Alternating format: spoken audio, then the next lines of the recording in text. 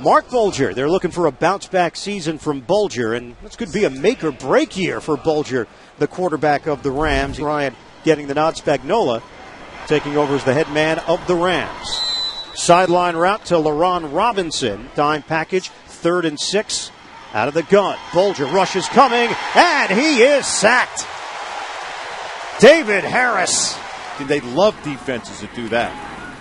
From the 33, fake the handoff, and Bulger able to dump it off to Randy McMichael, the tight end. Long strides out near midfield. David Harris finally coming over to make the stop. Kenyon Coleman was traded to Cleveland in that Sanchez deal.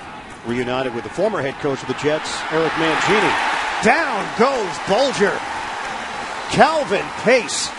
He was not overwhelmed. He threw the ball where he was supposed to throw it. He moved his team right down the field.